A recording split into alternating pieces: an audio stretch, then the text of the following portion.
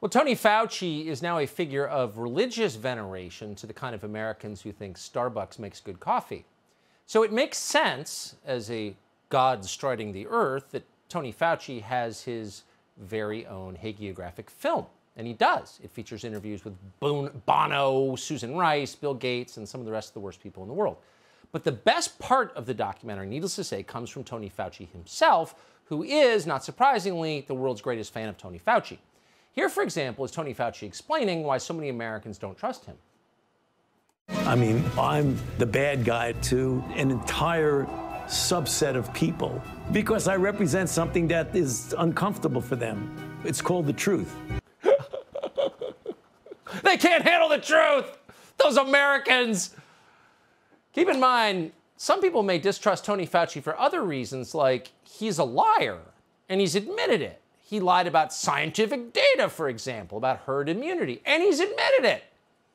But in the documentary, Tony Fauci's taken the long view, and he's begging historians to forget all of that. I hope that if historians look back, if they ever would want to look back at what I've done and my life, maybe somebody says, hey, that guy was pretty good. So there's a vaccinated man wearing a mask alone outside. That's clearly a sign of mental illness, but the film makes it seem like heroism. What do we make of this? Jesse Waters is the host of Waters World and the author of the fantastic book, How I Saved the World, which he basically did. He joins us to assess the Tony Fauci movie. Jesse Waters, have you seen this? No, and I don't plan on it, but he really is the perfect Hollywood actress. Craves attention, loves drama, and if you criticize his performance, oh, they only hate me because I'm beautiful.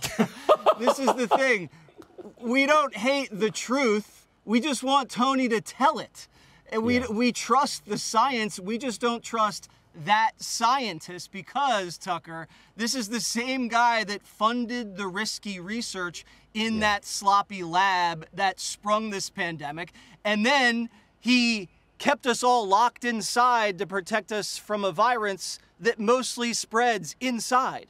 So instead of resigning and doing the right thing, he goes on television and actually suggests that future historians document his life and treat him as a hero. Now, as someone with a healthy ego, Tucker, even I blush at something like that. But maybe this is just satire from Disney. I mean, they do use Susan Rice as a character witness for Anthony Fauci, the Benghazi bag lady. Or maybe this is just Disney paying Fauci back because Disney shares did go up 100% during the Fauci lockdowns. Remember, everybody just sat home and watched Disney Plus, and they got all those Beijing profits coming in because Tony ran interference for the lab leak. So maybe it's just payback.